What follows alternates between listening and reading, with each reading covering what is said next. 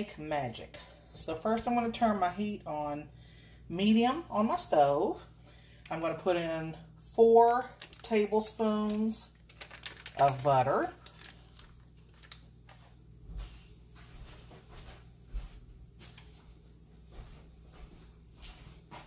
I'm going to let this melt down, and then we're going to get our shrimp into the skillet. All right, our butter is melted, as you can see here.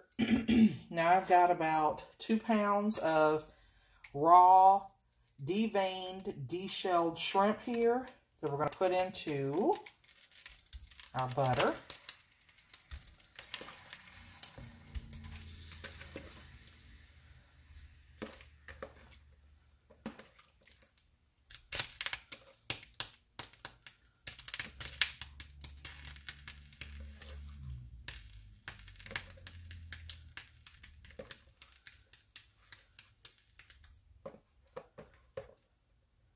There we go.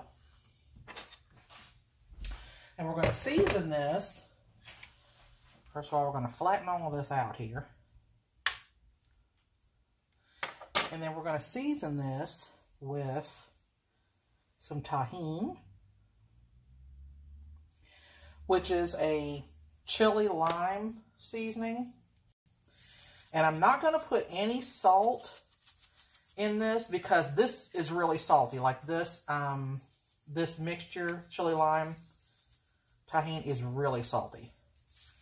So that's enough of that there. Add in some minced garlic.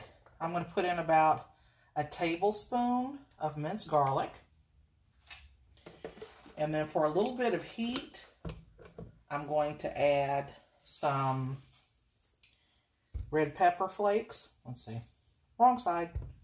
Red pepper flakes. Can you guys see that? Just for a little bit of heat. We don't want a lot of heat because I'm eating late at night and I don't want to make myself sick. So, there that is. The juice of a lemon, half of a lemon comes next.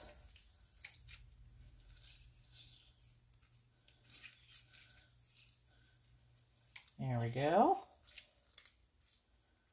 Just a half of a lemon I'm using this time because I don't need for it to really be much more sour than it already is.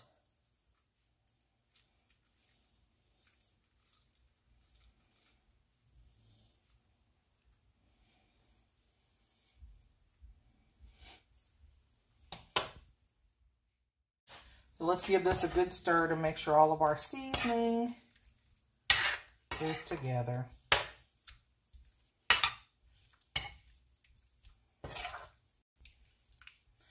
And don't forget that shrimp only takes a very short time to cook.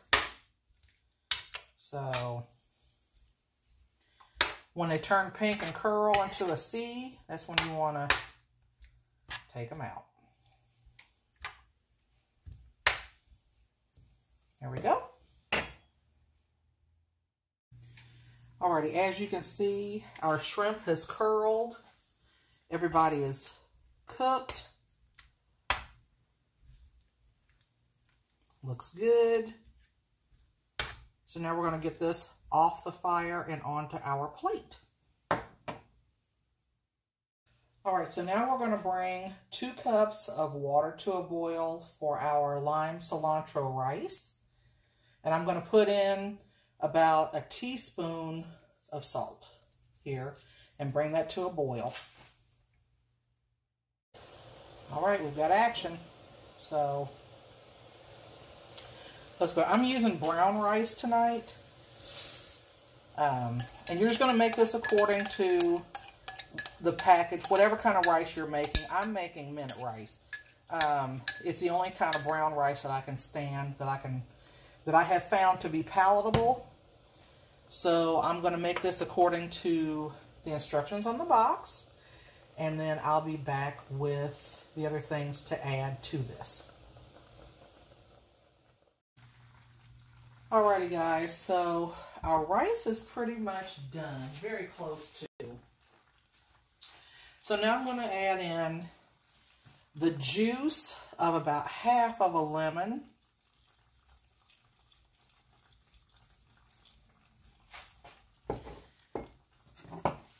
And I'm going to let this cook just a little while longer so the rice can absorb that.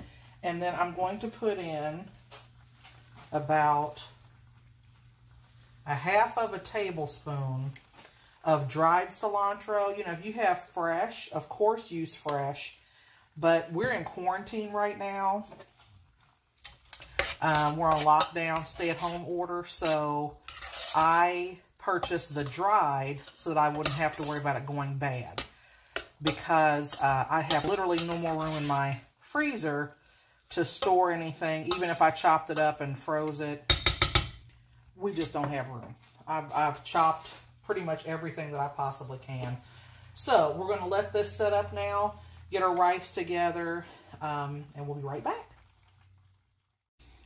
All right, the final step in our cilantro rice, I'm going to put in about 2.5 tablespoons of butter. And we're just going to kind of let this melt into this. And then our rice is done. Okay, and these are the ingredients that you're going to need for your pico. You're going to need some Roma tomatoes, an avocado, 1 lime, and about a half of a medium onion, and some sea salt.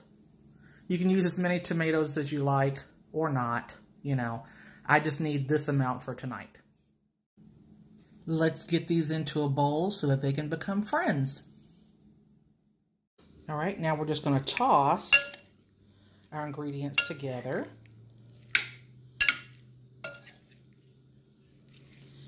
And then we're going to let these sit for about 20 minutes so that everybody can get to know one another. Okay, this is our finished product. I did make a separate video on how these are put together to eat them. But, you know, you can eat them deconstructed or you can put them in lettuce wraps and top them with the pico, and they're absolutely amazing. You guys, please remember to like, comment, and subscribe.